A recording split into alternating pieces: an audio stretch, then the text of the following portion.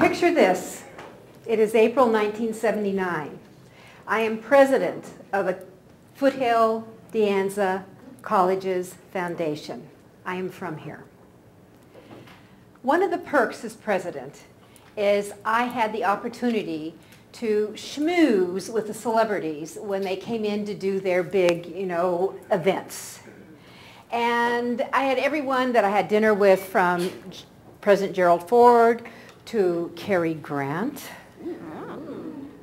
to a variety of individuals. And one evening, my dinner mate was a well-known national humorist and columnist. And it turned out that we had a lot in common. We both had 3 teenagers. Now, those of you who have gone through the teenage years know that it can be rough at times. So as we commiserated, my kids were actually a couple of years older than his, and I had a 19-year-old son. And I am a child of the 60s. And he knew that what John and I used to talk about in the Vietnam War and all that, and the draft would come up, although the draft was off the table, but there was a possibility during that time that it would be coming back up again. And so I said, you know what we ought to do? Instead of the draft, why don't we take away their cars for 2 years? Think about the lives you would save. Think about the accidents that would be reduced. Think about the gasoline that would be reduced. Think about, insurance rates would go down. I had this laundry list, and we laughed about it. We had a good time. He gave a wonderful presentation, and we went, we dropped him off at the hotel, and then I went down to Mexico, where I was engaged to do a series of programs. And when I was there, I picked up a copy of the Los Angeles Times, and I'm sitting out in the sun, because I'm a sun goddess, and I all of a sudden sat up because there was his column, and in it was a lanky teenager with a gas pump leaning against his car, and all my ideas laid out. The epiphany that came in was, kiddo, if you don't start taking your own ideas and getting them out, other people will. When I got back, there was a letter from him saying, really enjoyed meeting you. And you might look for some of your ideas in a future column. And I said to myself, future? We're talking past tense. And it was signed, Cheers, Art Buchwald.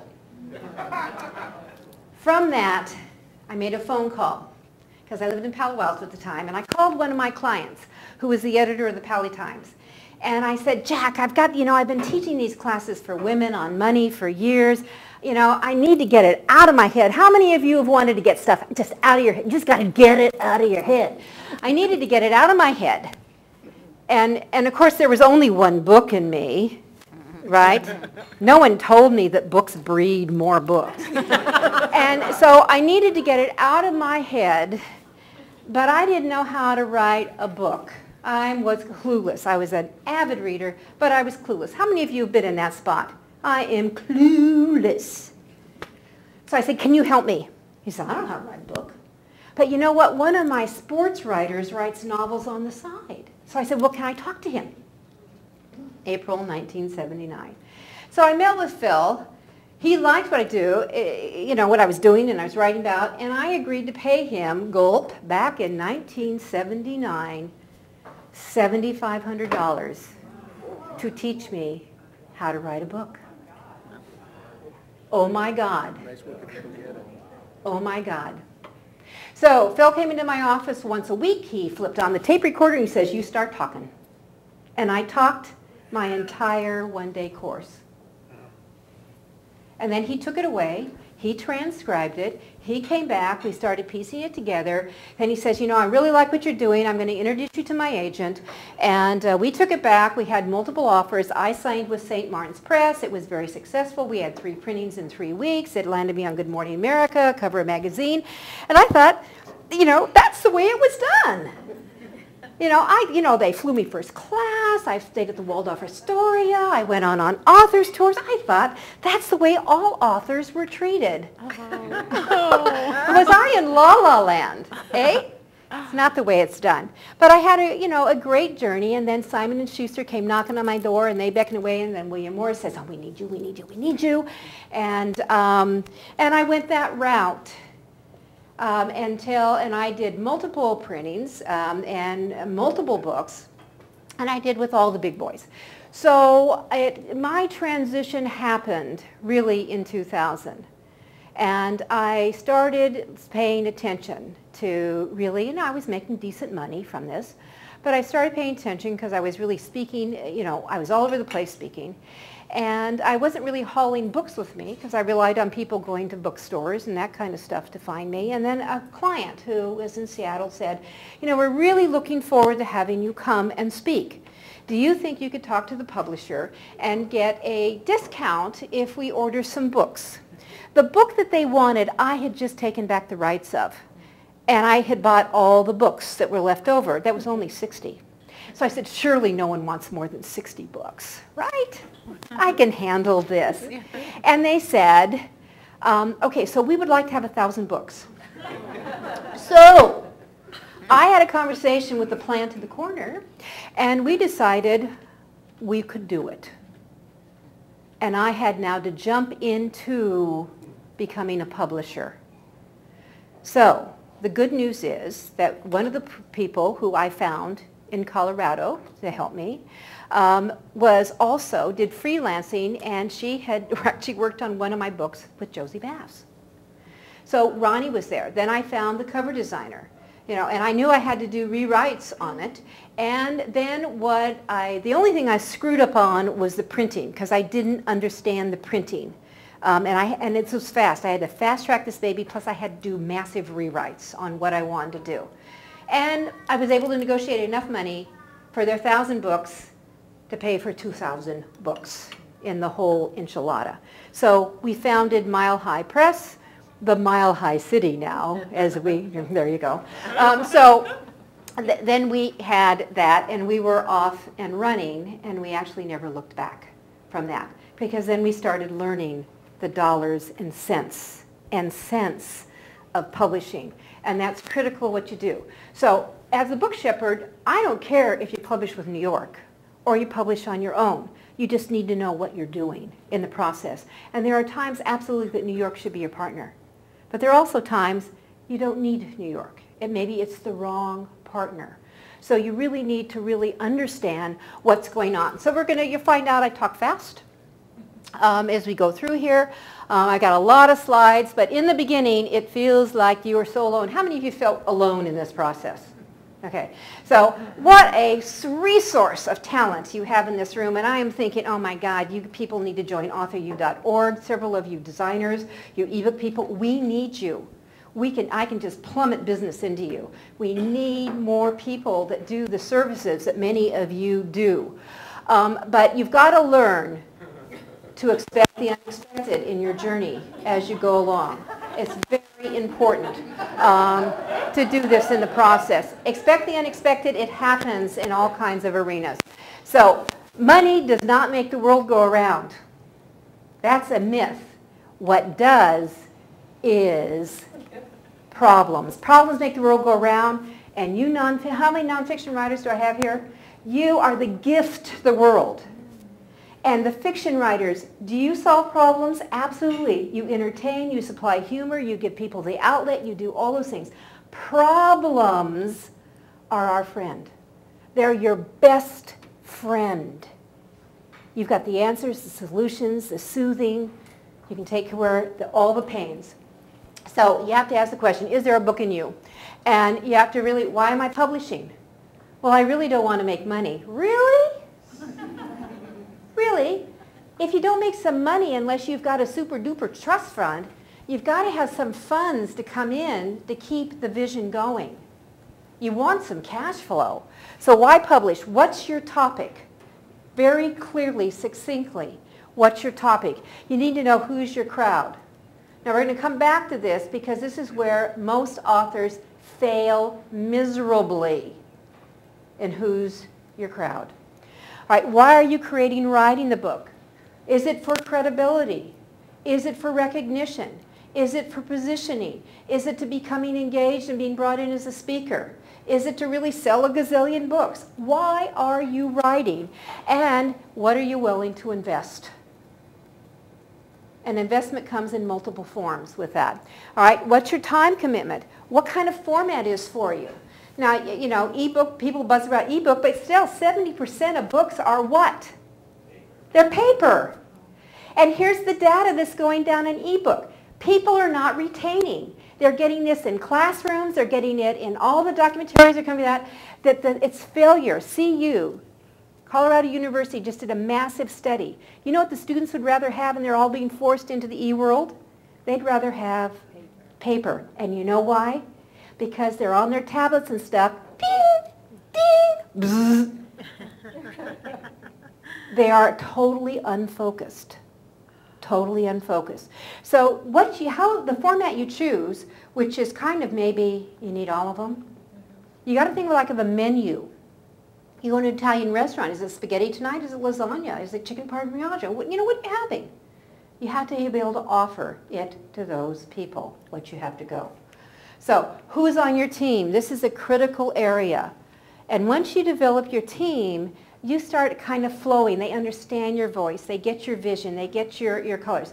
When I created Author U, this book, which we're going to be doing the intense on this afternoon, when I did this, it was really designed originally in this kind of format.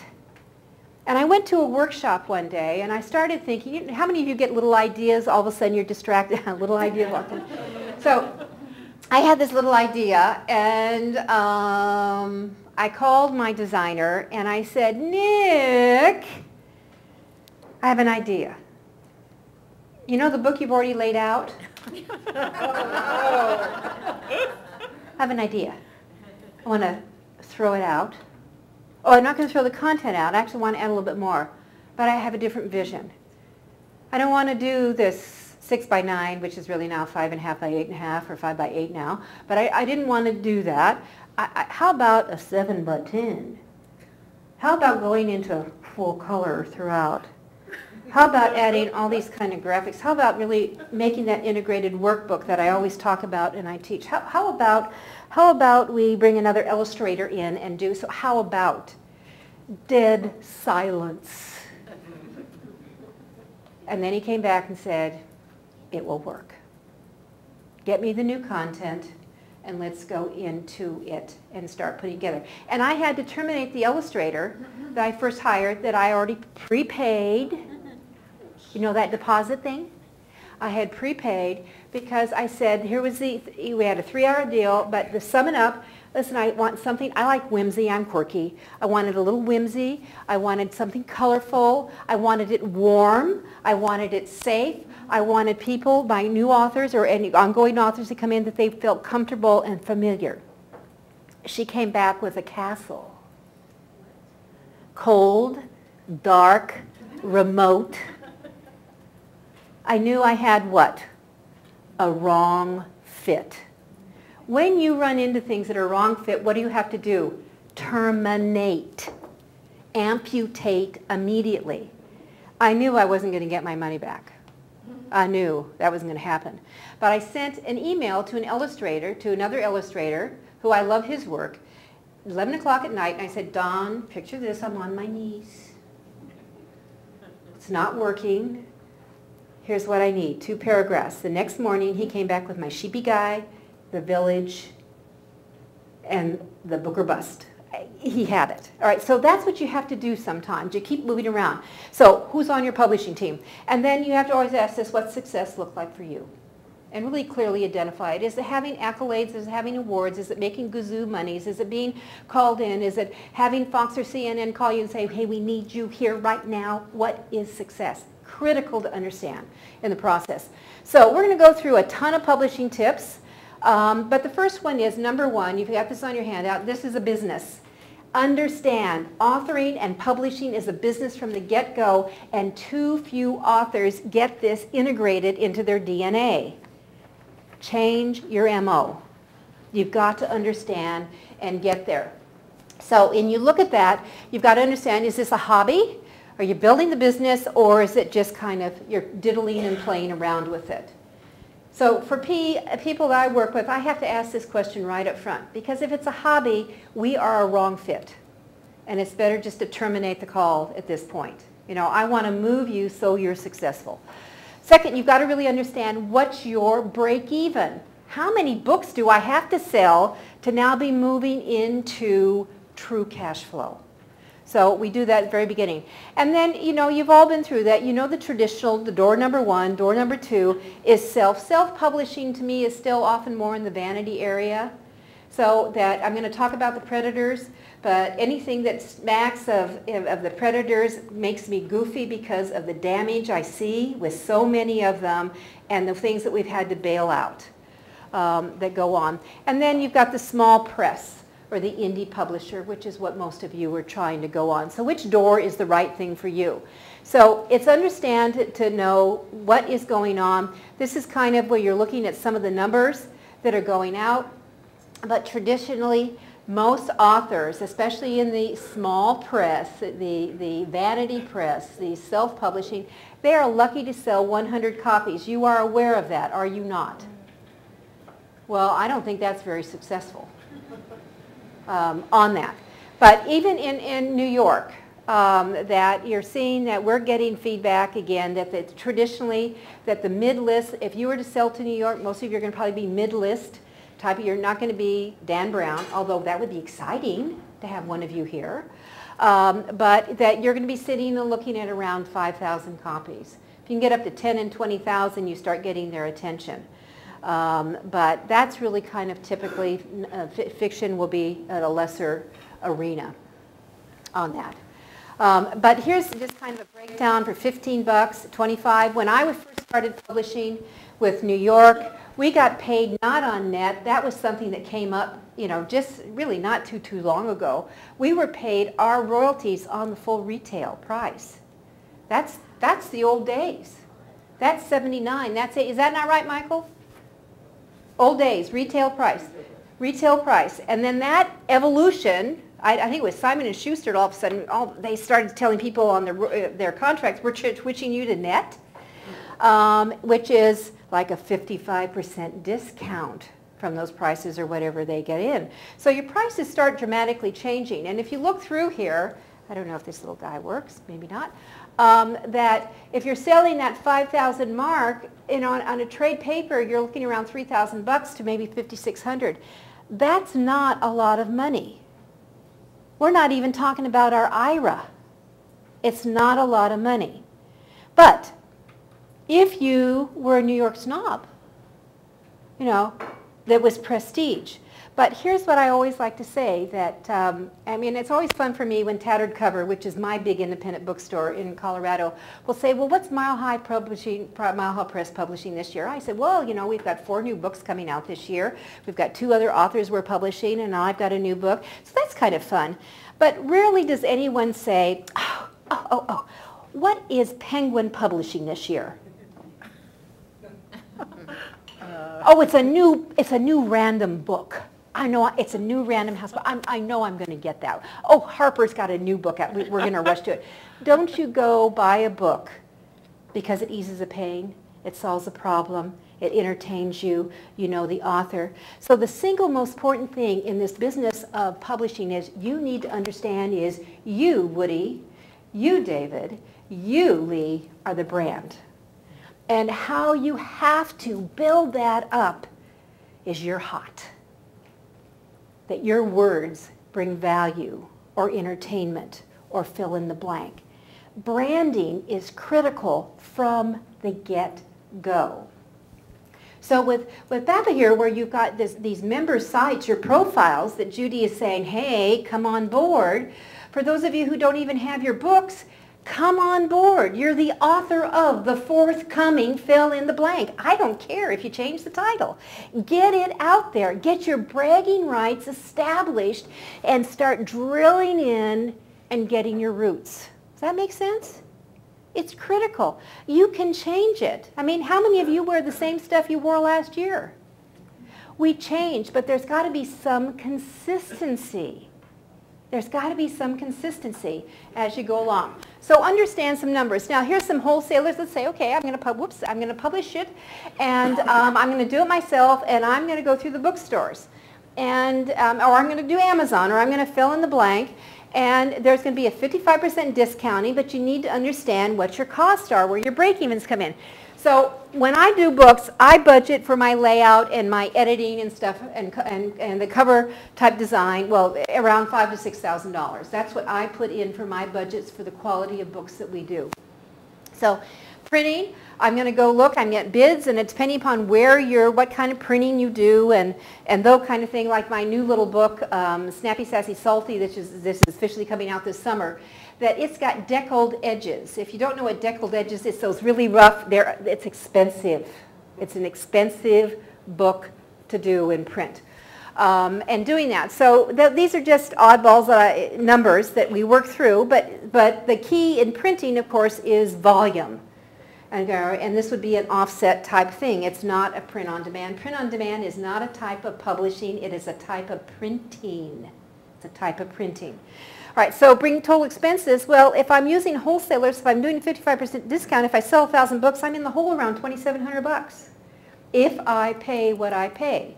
Now, if you reduce dramatically your layout cost and your cover cost, I mean, I can get great covers for under $500, in the 500 range, because of the way I have all my deals worked out. But that if you bring that down, you know, well, I certainly bring an area and I could be break even, but I've got to have what? A game plan on how I'm going to market. And then here's the problem with most of us in authoring. We just want to write. I just want to write. I just want to write. Leave me alone. I want to write. Here's what you must do. When your book is done, you're done. You are now the CMO. You're the Chief Marketing Officer. You have a product. Your responsibility is to push the product. Okay, that's my black and white self coming out. All right, so that's where you sit there. Now, and you have this page on the back of your, did you make the handout for this? You do? Yeah, okay. So you have this on the back. Well, I printed out 70, so there's one right here. there are extras in any. No, those are mine. I brought those. All right. Okay, those are not in my handouts that I had. Okay. Oh, it's got to be in the handout I sent to you. Okay, all right. If you don't, we'll get it to you. All right, so that was on the paper. Now this would be on the hardback or a higher expensive, like on my books. All my paper books, we put flaps on them. We charge more money on it. I like the dust jacket capability. I like the higher quality feel to it. That's just what our publishing company does. So that if you do it with a $25 pop, and that it may be too expensive for a bookstore, that's a whole nother discussion, but I can go into a profitability a lot faster. Now, if you figure out, my option number 3 is I went solo a long time ago when that call came in, we'd like 1,000 books. That got my attention. Bulk buying, premium placements, those kind of things got my attention. So with that, there's a lot of mentors out here. They're sitting in this room. But publishing solo, I figured out that if I sold 1,000 copies at 15, I would gross $15,000. My maximum cost would be $9,400, and it could come in much less. But I would walk away with more money in the process. And of course, if I started figuring out, and I've got, you know, many of my books have sold many thousands, I started thinking that I could make a living with my mouth and my work. And that was the game plan. So that became part of my platform in moving that out. And then this would be the numbers for the $25 book, and all of a sudden you're talking out, wait a minute, you mean if I sold 10,000 copies I can make $250,000? If I sold 10,000 copies via New York, would I make $250,000? No, no. So there's certain things that I was looking at, and that was for my personal strategy as I built and moved forward with that. So if I was to sum up this, you have this is one of the ones. If I was to look on my profitability, if I was selling it with my mouth, so to speak, I was out there on a platform, if I was moving it away, and when I do my whole speaking workshops, which I'll be, I have an event I do in August that just focused totally on how do you structure your speech and you do all that, that when I did that, I could tell you that when I spoke and did my workshops, I sold to at least 40% of the crowd, at least 40. Of that, half of them bought more than one book. Okay, so my personal record was during a 4-hour, 5-hour period, I sold $16,000 in one book. That was 566 books at a crack at that time. But that's what you can do when you start strategizing. Now, does that happen overnight? No. Publishing is a marathon. It is not a sprint. And what happens with so many people, they get frustrated. They think, okay, I've done the book.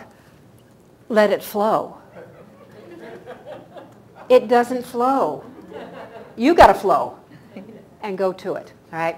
So with that, now, looking at what your cost is, your break even, you need to come down and kind of put that together. I lay this out, but what's my title? How many copies am I printing? What's the cost of my cover, editing, layout, blah, blah, blah, blah, blah. What's my total cost of publishing? Then therefore, i.e., what is my cost per book? How many books do I have to sell to get to cash flow positive?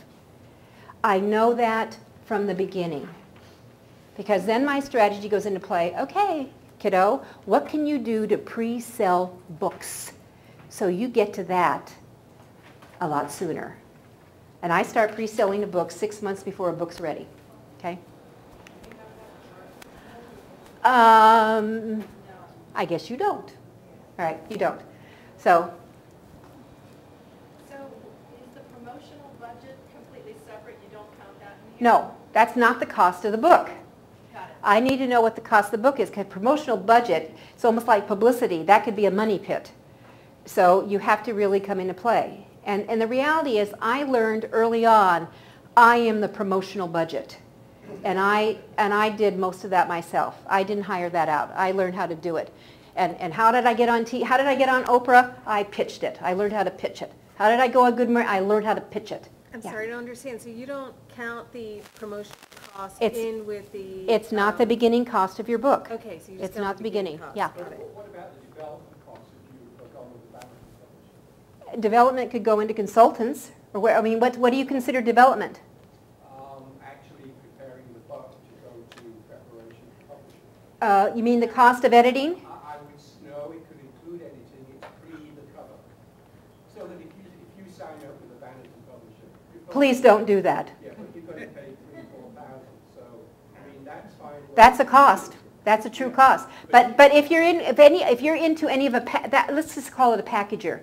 If you're working with a packager, they're going to offer you maybe some layout, maybe some cover design. Those are all the costs. That's a cost.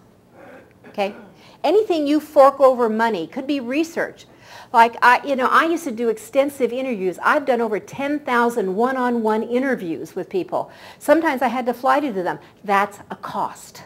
Okay. All right, so publishing predators, number 2, they are out there. And one of the things that is very interesting, because I'm kind of liking what Ingram Spark, I had Robin Cutler in at our Author U event here last month. And that one of the things is that I think that they will raise the game, the quality of the game, because they are Ingram into the more packaging type of areas. But there's a lot of people out there, and there's a lot of confusion that we go on in the development of what we have as you go down, and there is seduction out there. And when people all of a sudden realize, there's a lot of money to be made on people who are naive, people who don't know, people who make, how many of you have made any mistakes in publishing? Yeah. I think I'm the queen of it.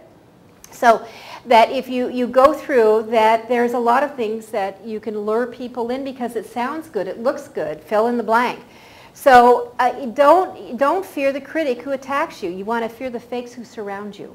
And there are a lot of them out here who say that they are experts in publishing. We will publish your book for $297. Fat chance. So you want to look for the BS detector for really get out there. We guarantee you're going to be a bestseller. We are going to soar your sales. We're going to give you mega media coverage. We're going to make you a stellar book reviews. We're going to guarantee you are going to get stellar book reviews. Your book will look as good as any New York publisher, and by God, we'll do it for under $600. Fat chance. Fat chance. You have to compete with really what's coming out of New York. Your book needs to look like it has a New York cover on it. It's imperative in the process because books, covers sell books. Oprah or Ellen or Rachel or Martha or everybody's going to love it. You know, and there's a lot.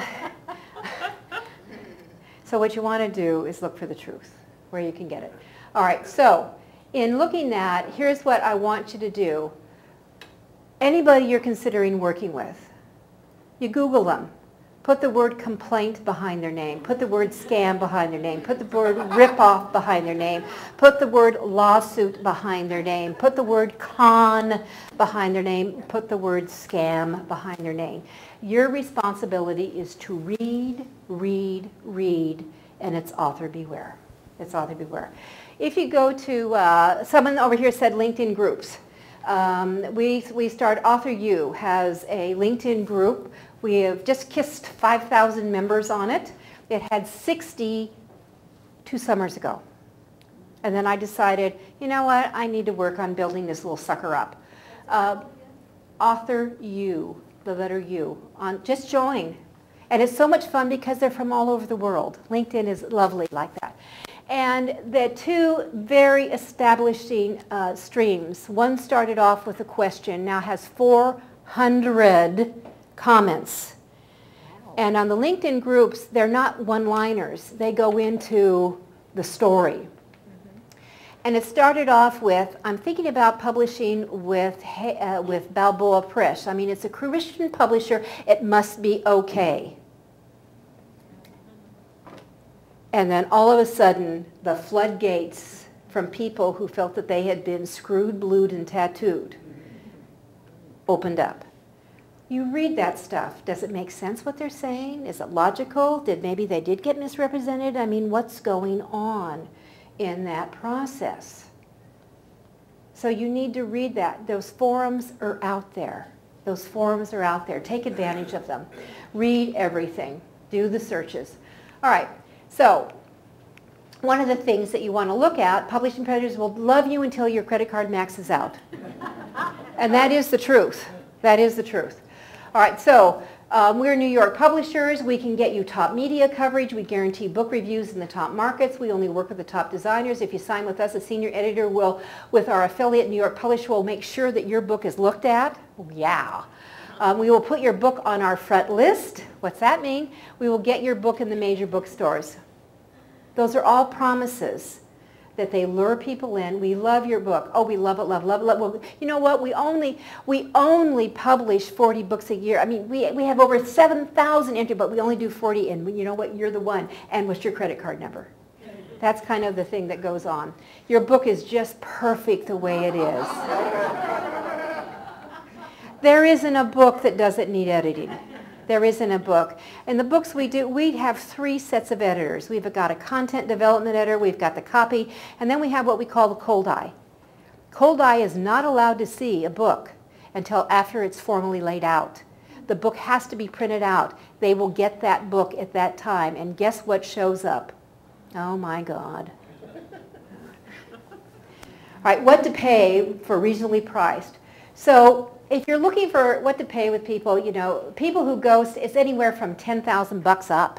I saw someone come in with 80,000 quote for a book one day. Editing, content development editing, $45 an hour and up. Copy could be 25 and up. Cold eye varies. You know, I have a flat fixed rate. I have someone just lock in for that. By cold eye, we often, I mean, that's traditionally called proofreading, right? No, copy editing would be your proof, the part of proof. What's cold eye? Cold eye is only after it's been formally laid out. Okay, that's, I guess, what I think of as proofreading. Yeah. What are they looking for? Oh, quote marks that are backwards, missing punctuation, a word that went missing. All of a sudden a sentence, you know, and all of a sudden, boop, it drops down. You know, got broken up in the layout. They're looking for captions that got screwed up. I mean, it happens, doesn't it, those of you? It happens. Yeah. It happens. But you need someone who has not been in that book, because guess what? We don't see it anymore. Because we know what it's supposed to say. We know that question mark is there. We know. We know. When you say 45, you mean, what do you mean? An hour. Okay. Yeah. Hour. Yeah. All right, and for a cover, if someone who writes cover, and someone who writes your back cover copy, they better have marketing chutzpah. They better understand marketing, marketing, marketing. And what you do not do on a back cover is you don't repeat the title of your book on the headline. This is a marketing opportunity. When people look at a book, wow, you got anywhere from 3 to 7 seconds for that book cover. Flip over. This is your content, your sales, blah, blah, blah, blah, blah, blah. It better have buy points. For example, I have a book called, I did a lot of work in healthcare. My doctorate's in sabotage, specifically why women undermine other women. And one of my books, the healthcare field, when they discovered me, I ended up writing books for them. One of the books that did extraordinarily well was called Sabotage. The subtitle was How to Deal with Pit Bull, Skunks, Snakes, Scorpions, and Slugs in the Healthcare Workplace. If you worked in healthcare, you knew exactly who that was for. You knew exactly who it's for. On the back cover, the headline was, Are Saboteurs in Your Midst? 5 bullet points. One of them was, Do you have to work with pit bulls with lipstick? By the 3rd bullet, that book was sold. They didn't have to read any more. That's what good marketing copy will do for you. Learn how to do it, or you engage with someone who rocks in that. All right, your interior and nonfiction is going to be, depending upon the size of it, it's going to be also what kind of art you bring into play. And remember, photos are art. Call-outs are art. But you need for that interior design, if you're writing books that are just text, text, text, text, text, text, line after text after text after text, you need to get over that. Because people need some eye candy. They need help. They need a break on that. What kind of printing? Is it going to be a print dead? Is it going to be digital? Is it going to be offset? What are you going to do? Is audio, ebook, fill in the blank. All right, be your players. It's all going to have variables on there on what the costs are. All right, so what can you expect to pay? Distribution, not only do they take a discount out, but some of them are going to take now, they're not doing this for free. They're going to charge you for storage. They're going to take a percentage of your billables. They will charge you going out, and guess what? If books come back from where? The bookstore, they will charge you coming back in. Be really clear, because you can go into shell shock and lose a lot of money here. If your goal is to have your books in bookstores, your marketing goal needs to be, I am going to work my tush off to drive people to bookstores. And if you don't support the bookstores, they are not going to support you. You need to get that. Get that clearly. So consulting, there's hourly and projects, people marketing. Kind of a number you can use is budget, like $2 a book for your books on planning during an 18-month period and pushing that out. And then publicity is going to be a minimum if you're hiring someone. Now, you may hire someone to do a virtual blog tour, which could be extraordinarily effective on that. So and people charge around $2,000 and up for running those. And there are publicists who specialize in virtual blog tours for authors. That's their game. And some of them do very, very well. All right, so your fleece detector, that usually there's no transparency. It's promised accounting that never appears. It's tough to get numbers. pushing additional and multiple products. This is one of the key things. Oh, we'll publish your book for $3.97, but all of a sudden you start getting bombarded. Oh, you need this add-on, you need this oh, we have this fabulous marketing thing for only $14,999. We have, well, your editing needs a little help, but we have a little package for $3,999 you can use. They keep pushing multiple things. And I remember one guy who called me from Alabama, and I said, why did you sign with them? He says, I just wanted to stop the phone calls. All right, telling you that you need multi-thousands. I've had some of these groups say, well, you have to buy 10,000 copies to get it, bring your price down to, $3 a book. Oh, please, please. There's a constant internal turnover of that team. That's very common with a lot of these groups. And then time just runs away. And at best, the things are probably mediocre when you come along. And there's just the copy, the marketing, it just comes across as inferior overall. So those are detectors that you can look at. And it rarely I can look at a book and really quickly tell who's been the players in it. Yeah. Sorry, can I ask two quick questions? Is it too late to do, I just published my second book, is it too late to do a virtual blog tour after it was published? Great question. She's just done her second book. Congratulations. Is it too late to do a virtual blog tour? No, no, no, no, no. No. Can I ask one more question? So I published with Ingram Spark, so I made Okay. sure I'm in the database. I have a discount, it's fully returnable, all the things that bookstores, all the buzzwords for bookstores. I'm sending out media kits, mailing them instead of... Oh, the old-fashioned way. I am. Yeah. Great, you'll probably get more attention. Okay. All right, she's so- doing media kits. She's now snail mailing them. And by the way, although, Judy, I'm interested how to guarantee getting my emails open, but the reality is one of the most successful book marketing things I did was with postcards. Oh, yeah. Postcards. I love postcards. Yeah. Well, I'm a librarian as a PL, and I know from my experience that when someone emails me, it's easier to discard than All right. when Well, somebody... you are hearing it right from the mouth. When I get all these emails, it's so much easier to discard. When I get something in front of me, guess what? I might hold on to it, right? Yeah. I can come back and do it. Yes. So snail mail. Yes. Okay. Okay? Yeah. So the reality is, and your name is, I don't see My a name name. is Grace Mattioli. Grace, And the- I just the want to tell you, one of the snail mail media kits I sent was to Tattered Cover. So... They're a wonderful bookstore. You don't know the tattered It looks cover, it's a great. wonderful bookstore.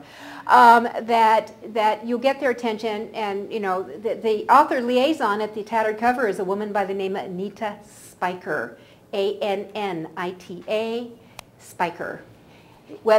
Email is anita.spiker@tatteredcover.com. That's my gift to you. All right, so you're welcome. Learn, and they speak with a forked tongue. All right, so those kind of things, that's what happens with the fleecers. All right, so what to do if you've been swindled? Oh my gosh.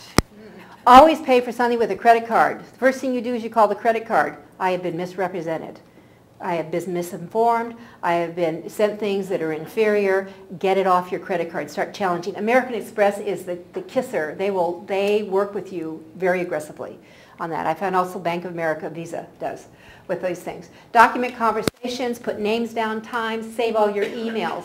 When I've got into negotiated with clients who have been kind of shafted, I've had all this stuff and I've been able to actually get all their monies back in the process. Make sure you hold them accountable. Don't keep buying services. Not like that guy from Alabama to get rid of them. Okay? And then request your money back, cite a violation of contract, shoddy services, misrepresentation, state times, day, vehicle documentation. You have to be persistent here. Persistent. And set timelines. You got to hold them to them. All right? So if you're just feeling it's not working, you need to get into it. Now, sometimes things don't work for different reasons. Sometimes things are a wrong fit. Maybe you maybe you turned in stuff that wasn't so hot, because that sometimes happens too. All right, why you must avoid any publicist who promises your coverage of top-tier market. They can't promise you coverage. In fact, the thing about publicity is there are no guarantees. That's the most important thing I can promise you. There are no guarantees. There are no guarantees with process. So avoid publishers who promise this too. No power over who gets covered and who doesn't, and they don't. They have contacts. The thing you bring up publicists into play is they do have contacts. So if they love you, if they get into it, maybe that extra foot will come in the door. Top tier placements are the toughest to get. You know, congratulations to our person who is doing the equivalent to GMA, but it doesn't always happen. You know, did Oprah take every book? Are you kidding? You know, no. But there are tricks you can do to move yourself into that. You know, X number of media, we guarantee so many media hits, and if they do that, they're using teeny tiny stations. And of course, a lot of it's internet now. A lot of it's internet now. This whole thing in the marketing, publicity, learning this business is about relationships. It takes time to build them up. It takes time to build them up. All right, so key phrases for marketing. Be careful of these words. We're doing the mailing to thousands of fill in the blank. No good sales or marketing team is willing to promote your book nationally in spite of it not being widely available. Of course things can move. You know, if they believe in your book, they will get behind it. Avoid companies that promise that their reps will present your book to every bookstore in the United States. And then be careful of web or blog posting numbers padded by duplicate postings or multiple sites owned by the same vendor. So that means you need to probe down and figure out where they're connected with stuff. And never pay anything totally up front. Okay? Set it up as a graduated. Check with other people who have used them, not the references they give you. So put out, this is where you throw out in social media, hey, has anyone worked with, we get this in the LinkedIn group on Author U, has anyone worked with, can you give me feedback? And then the vomit starts. All right, distribution, no, sign up without doing your math, understand the costs, agreeing to fees and extras before you really understand what they are, not asking for a sample of a recent shipping fee report. You need to see what those charges are and look like. Agreeing to a contract longer than 1 year, never do that. And signing up with a distributor requires that you use their marketing programs. We're seeing some of that coming out. And not checking with, again, current and past clients. I just pulled away from a distributor and I'm getting ready to write a blog about it on why I got a divorce. So, you can go from an inconvenient truth to a reassuring lie. Authors who don't fail, they fail when they don't learn the lessons and mistakes. We all will make mistakes. Instead of biting it and eating it and not sharing what didn't work, maybe you should share it because other people are saying, oh yeah, I had that experience. If there's a collective problem, people need to talk about it. All right, to recap, if it sounds too good to be true, avoid it. No one can guarantee you top-tier publicity. Always talk with authors who have published more than one book with a publisher. Get that they love your money more than your book. That's really important. Get real marketing strategies that have been implemented, that are consistent with what you are about, your book's about, and Google all suppliers. Don't ever do that. I have 10 minutes? Shoot. We're going to 15, or we get to go to 15 after. Yeah. Okay, so Okay. we're at 10 of 12. Okay, yeah. When in doubt, don't do it. That's my advice. When in doubt, don't do it. All right, number 3, use professional cover and interior designers. You've got several here. You and your book are as good as those who you hired to bring your vision and words alive. Here is my quick way to check out books. 1, go into a bookstore. Find your favorite bookstore. Go back into the genre that your book would belong if they were carrying it. Take out every book that would be competitive to yours and drop it on the floor. Drop it on the floor. Get your phone out or your camera. Now, you may attract people who are around you. Good. You want their input, Dave. Absolutely. You want their input. And just what pops? What jumps? Look at the colors. Look at the font. Look at the images. Look at the placement of things. What pops? Take a picture. Now, go out to the front. The place where the New York publishers spend money to put their books on the table. Walk around slowly several times. What pops? What jumps out? I don't care if it's fiction or nonfiction. What really catches your eye? Take a picture. You are now looking at competitive, current books covers. Bring it into play. That's just my quick, dirty trick to do. Author alert, mistakes have made. If your book looks like it's been self-published, don't publish it. Because everyone else will know. You didn't take the time. I mean, how many of you have picked up books that are... I have never found a book that doesn't have a typo. You know, it happens. Get over it. In fact, I had someone say, We have a wonderful book that just went to print called The Bootlegger 44. It's this wild-ass book about the story of this car that's changed hands for $500. It's fabulous. I mean, I could see it in the movie. It's a fabulous movie. And as the author says, all the parts are true except for the ones I made up. I love that philosophy. So if you had it, and Charles spent a buku fortune on the cover because he wanted the #1 hot rod illustrator to do it, because that's his what? Market. And they will recognize Daryl Mayad's art. In fact, part of the marketing policy is the poster is signed by him they get with it. There's some very cool stuff that's coming along. But as we went through of it, we found a typo, a German word typo.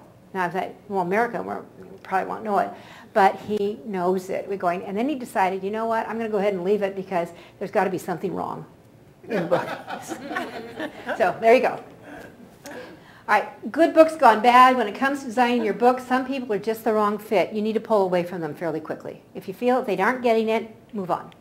With that, number 4, edit, edit, and more edit. With that, so it was a dark and stormy night. Now I have to tell you, I'm working on a book, and this is actually the opening line he needs to start with. It's not a fiction. He is like the original James Bond. I mean, it's very stealth, the work we're doing with him. But, I mean, it was a dark and stormy night over the Balkans. Anyway, all authors need editors. So editing, you know, Webster's is your friend. You be familiar with the Chicago Manual. It's going to be your guide on that. You need to have, you know, don't rely this fully on all your areas, but really be able to slip in and out. On that. Elements of style is good. I love Grammar Girl. She has some fun stuff that she comes along with. You want to stay away from cliches, long sentences, paragraphs. I was a columnist for 10 years for the business journals. One thing I learned to value, there is great value in a one-sentence paragraph. I learned that as a columnist. There is tremendous value in a one-word sentence. If you have to write shit, it's a noun, it's a verb, it's an adjective. It brings it all out for you, okay? You edit your manuscript before you send it to a professional editor. You need to be the first round and be ruthless. You know, and if you've got a line about your dog Muffy, I mean, does it really move the story forward? So, it's really, and so I go after authors for paragraph perpetuity. You know, cut them up. Remember, your eyeball read in that. All right, number 5, you got to create your author and book platforms. We're going to be really getting into that this afternoon. So, but there are the components. It's not all the people you own on social media. You need to understand that. People think, it's okay. So, Judith, you have a huge platform. So I have 31,000 Twitter followers on my personal account. I've got 22,000 on the AuthorU account. I've got all this. It's not. It's part of it. Your platform is your vision. What do you see? Where do you feel it going? What's the shape? Who's my buyer? Who am I going to help? What's it going to come in? My vision.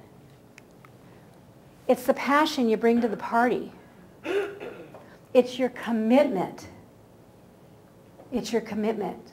And commitment has time, energy, and investment components to it. And when you have this little magic mix, you've got the perfect storm, the perfect stew, because the people will come.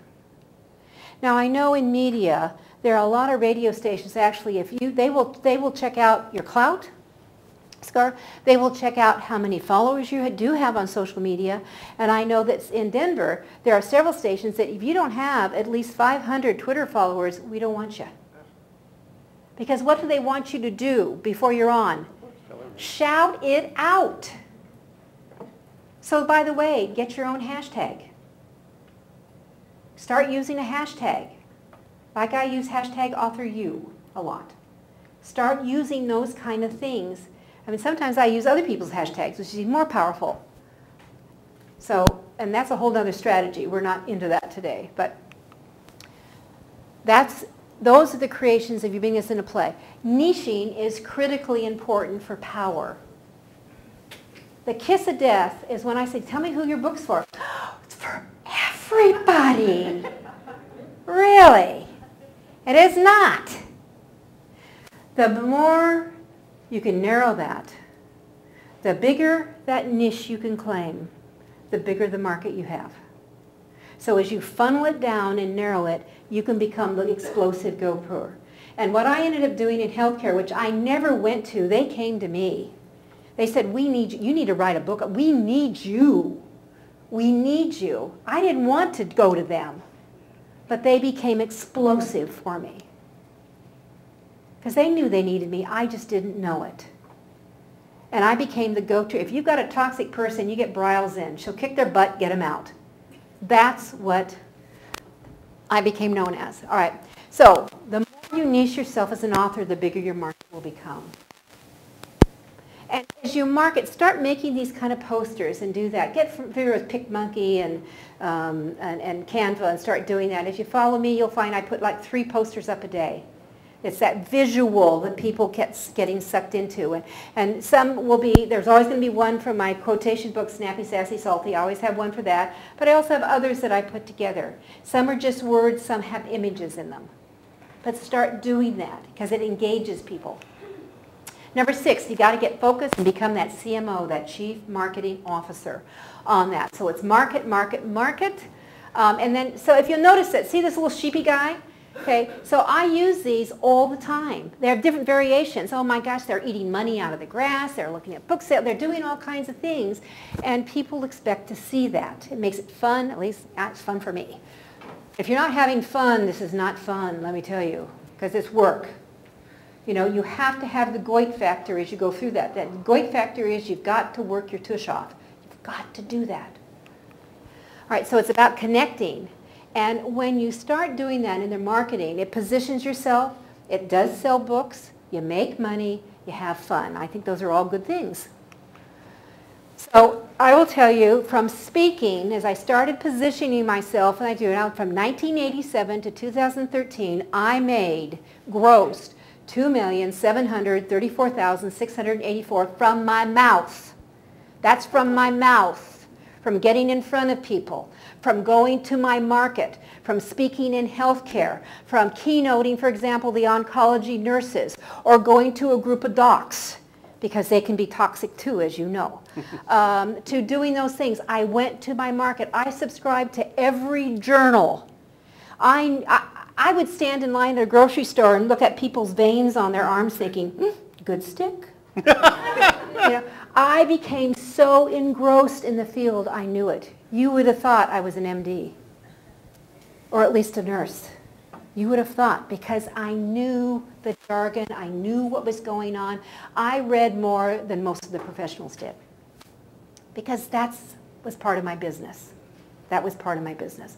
All right, so from that, my personal record, 16,000 in 5 hours. It was these combination of these 3 books. We would bundle them together. We would put them together. That's a lot of books to sign. The trick you do when you're at big groups, you always pre-sign all your books. So all you have to do is add the name. You had your little slogan. I had a different slogan for every book. You just add in the name, and then you can actually converse with them just a little bit when you have those lines. Total revenues through 2013 between book sales and speaking was over $4.8 million. Can you make a living in this business? Yes, you can. But you have to market. You have to be focused. You have to have those platforms. You have to be willing to work your tush off. So 3 words that always drives me. This is my first day of kindergarten. Snappy. I want people to be snappy in their marketing. They need to be a little sassy, a little pithy, a little salty. And if you think you're marketing to everybody, you're going to get in trouble. If you try to drive down the whole road of being politically correct every time, I am not politically correct. I am a proud member of the OBC. I'm a member of the Old Broads Club. And when you move into the OBC, you don't worry so much about that. But I am snappy, sassy, and salty. All right, the La Goya is to get off your ass. I think get off your tush. So, and then number 7 is you've got to become a rock star pitcher.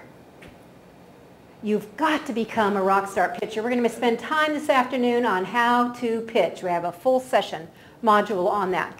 But and the pitcher is, and I really was impressed with the 25-second. You did really well, actually, I thought, coming around. But you've got to pitch, and you've got to really figure out who you're talking to and how to get it in for that platform as you bring it together.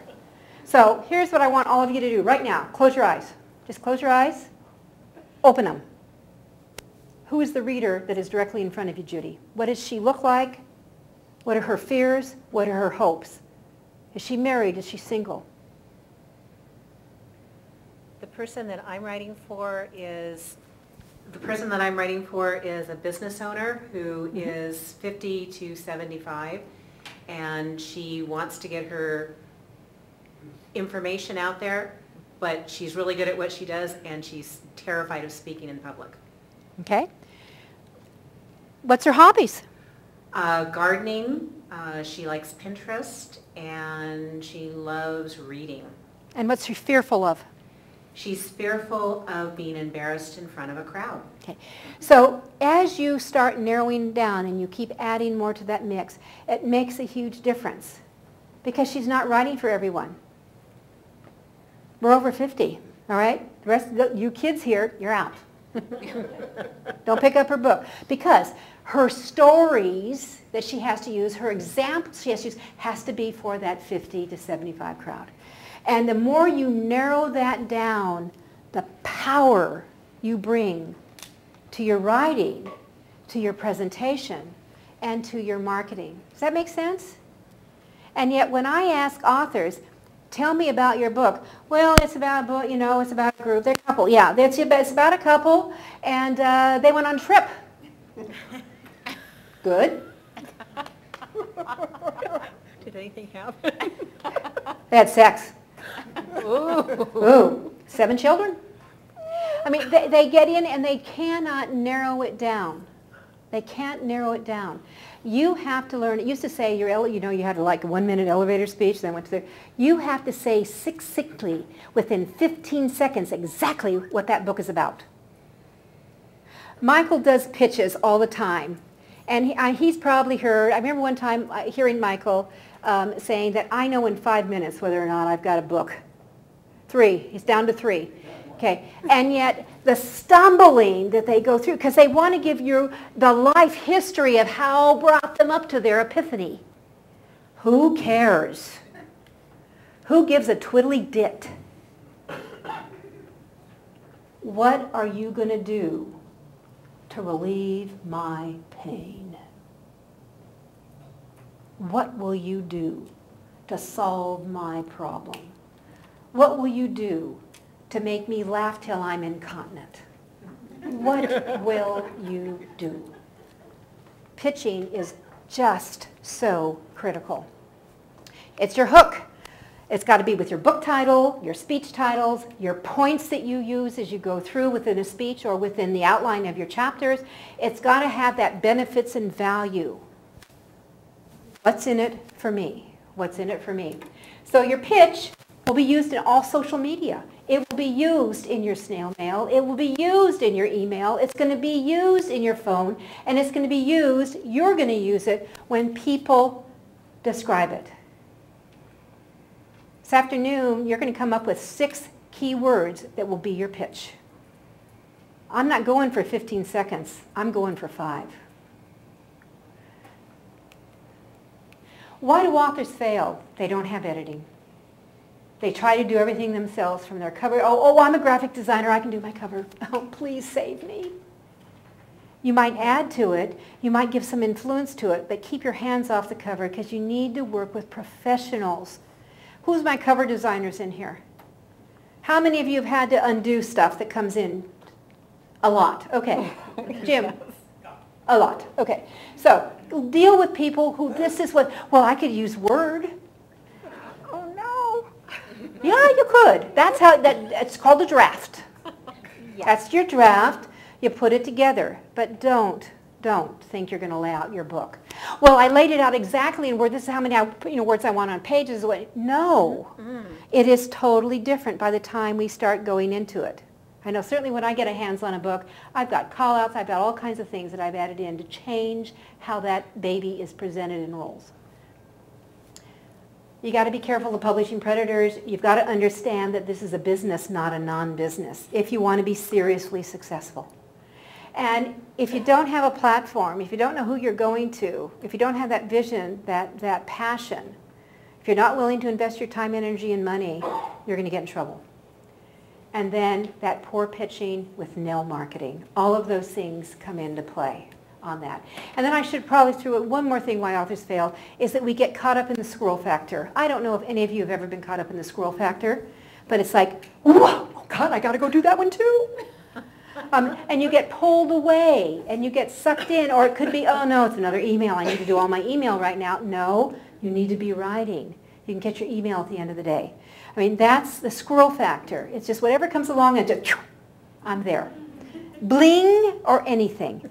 And sometimes you have to tell people when you're so deep dive into your writing, you're moving on, you have to say, you know, David, when your friend comes and says, oh my God, there is this, we've got to get to the car races. There's the most amazing thing, and he has to say, you know, the most important thing right now is to get my book done. So I need to take a pass. Let's do it next year. You have to be myopic at times.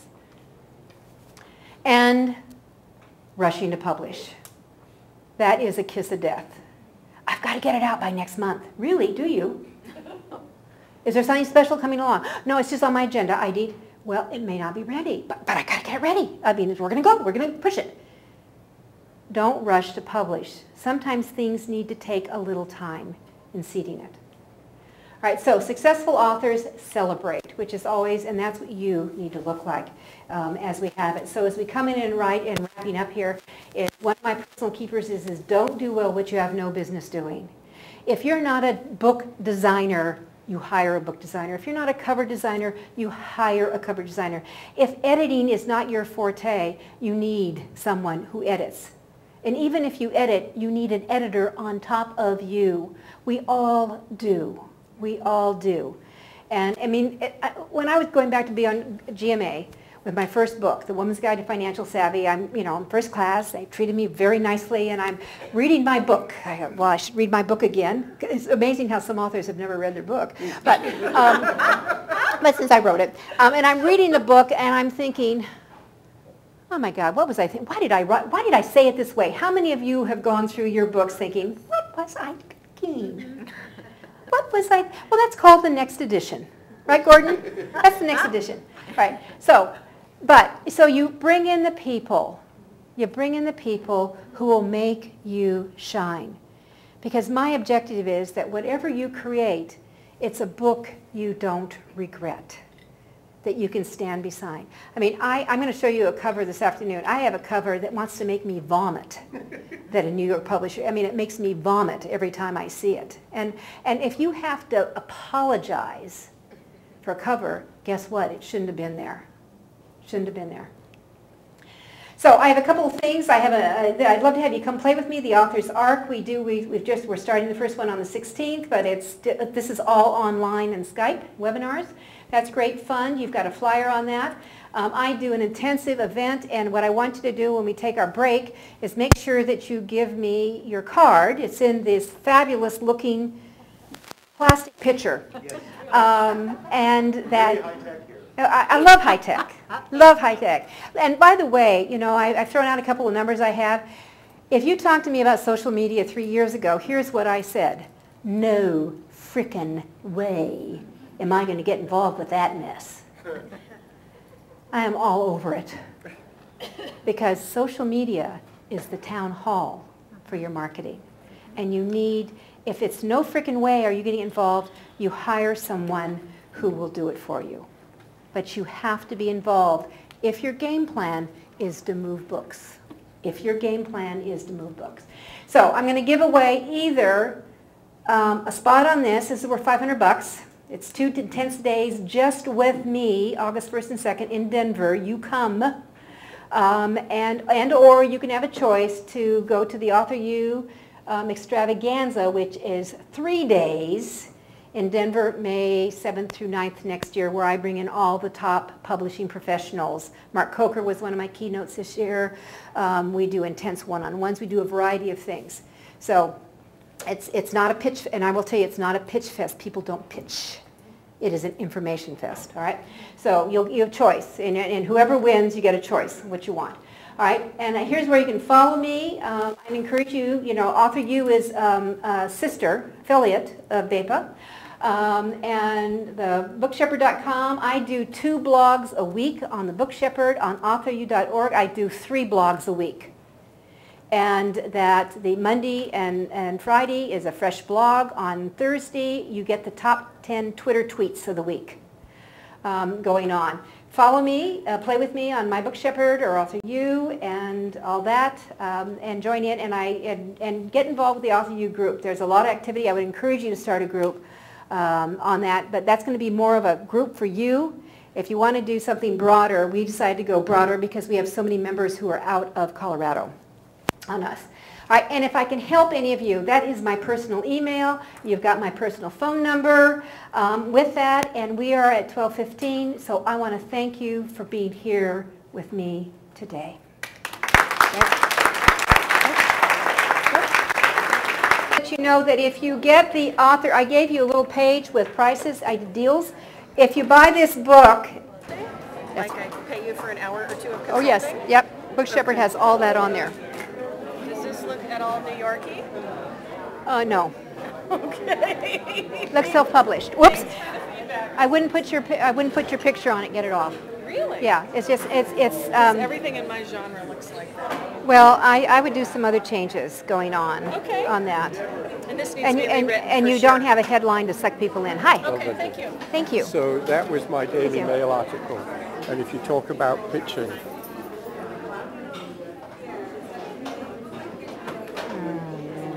and would you like to read a book on the way home? Sure. Yes. So, Great. Thank you so Thank you, much. thank you. Thank you. Thank you. Okay. I keep getting notes of people. Good, wonderful. Having fallen to tears by the time all right, you so I read it. want you to go to Marilyn Vanderburg's deal. She was a Miss America. Her father raped her for years and years and years. And she has become a global sensation with what she does, but it's Marilyn Vanderburg. Do you need any food?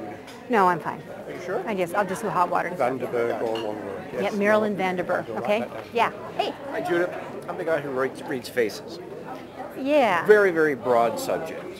Yeah, I like it though. Oh my God, that can open up business, that can open up sales, that can open up all kinds of stuff. Exactly. So the question is, the first book was just introducing face reading. Here's 12 things you can see on a face out Yes, of a potential yes, of 60. yes. I think I need to niche this more, though, to have a... I would do. Here's what I would do. I'd be opening up the book, and it's important. I don't know what your book looks. Is this your book? No, No, it's my it's- book. It's my book. a I would be 6x9 or looking 5x8. at. You want to go into 5x8, 5.5x8. It's more. It's your book. Your book implies intimacy. Just by its intimacy. So the smaller book sizes have that. I would do a matte cover. Don't do gloss. Do matte because it's more of a touch sensation. And I would make sure that you would have stories in each section of how someone used those principles and reach it out so they can say, oh my God, that's me. That would be my one key tip to start with. So the stories could be about romance. They're all about relationships. Yeah, sure, So anything. It could be Yeah, about business yeah, relationships. yeah. But you're not saying just should be about a personal romance relationship. No, about relationships. That's the... Okay? All right. Hey. Hi, the Veggie Queen. Ah, I love that. And I love your site, and I looked at it before I came, because my site is purple and green also. Oh, I do everything. Usually I wear purple or green. That's part of it, everything I do. And you'll see my slides are either always going I to be would purple like and to see green. your slides, but I am just finishing up a book, so. Good. Yeah, no, well, be consistent with that, okay? All right. I have to go back to my computer, which is. You want to check? Should I write it out to you? Sign it for you? And your name is? Pennie. P-E-N-N-I-E? Oh, I'm the stress relief queen. well, I love that. Also in integrated care. Okay, all right. I love to talk to you, wonderful talk. I'll be here this afternoon. Author in you. All right, so I have this ready for you, okay? All right, so and you get this too, right? All right, then did you see this too? If you get all of them, it's for 85. That's the deal. Yeah. Okay. and this is Penny, all right? Penny. There's no nutty question. Well, actually, I like nutty questions. Pitch rhymes with niche. Yeah? What are the top 3 niches evolving now? Publishing. Uh-huh. What are the top ones? You know what? Well, God save us from another vampire book. Nonfiction. Well, in the fiction is fantasy. Fantasy is huge, huge, huge. And that's certainly where all the ebooks are going from. For top, business is still there, but it's just really that the niche is yours, and then you just have to go to it. And it could not even be on the scale. But if you're the unique player, Don, that's all you need. That's all you need. Okay? What you doing? This guy? Oh, this is yours. Penny, Penny, Penny. Got it. I was already over there. There you go. Go, and that's.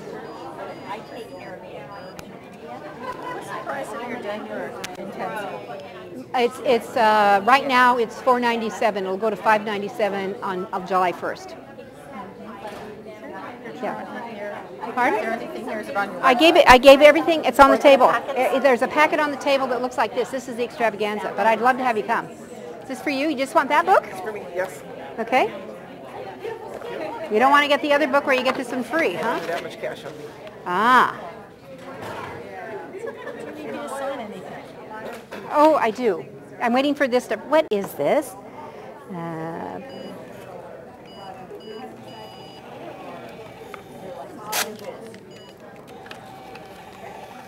you go. You just sign that. And here's your copy. Okay? And your guide.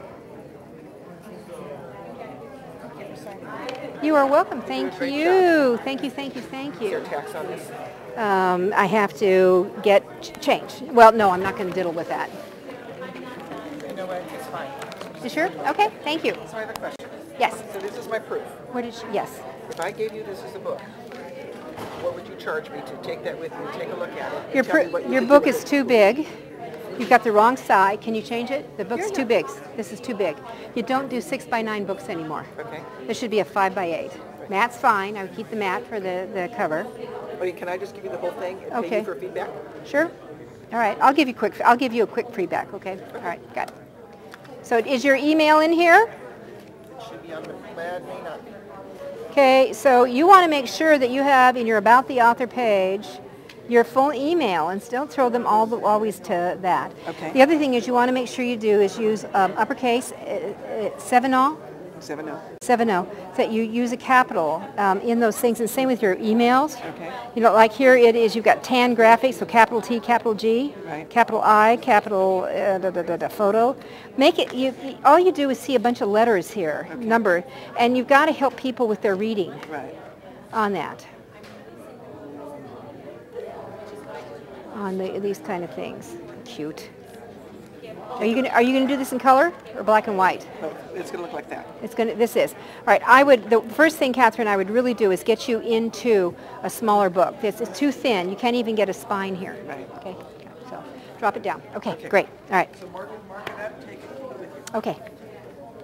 Hi. I wish I could stay this afternoon, but I have to go to a memorial. Oh, you know, man, I have had 3 deaths this last month. It's been crazy. It's really It's just like, either someone said, you need to start getting some younger friends. And I said, well, one was 50. That's pretty young. Yeah. I mean, this guy was in The 80 play. I understand totally. You need better, you don't have, this doesn't pop for you. Look, see how this is kind of done? See how this, but one word, you know, this is a question, one word, everything. You've got to look into the way your headlines are, so they pop out different. This gets buried. Empower you to take care of your own health by giving you the knowledge. What does? What empowers me to take care of my health?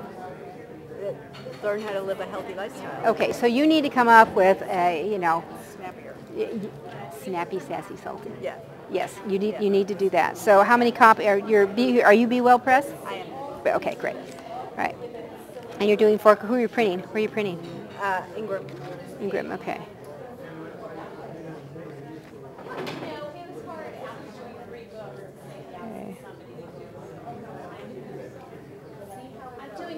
And you wanted this to be separate like that, or is it just you ran out of room? Yeah, Okay. no. Okay.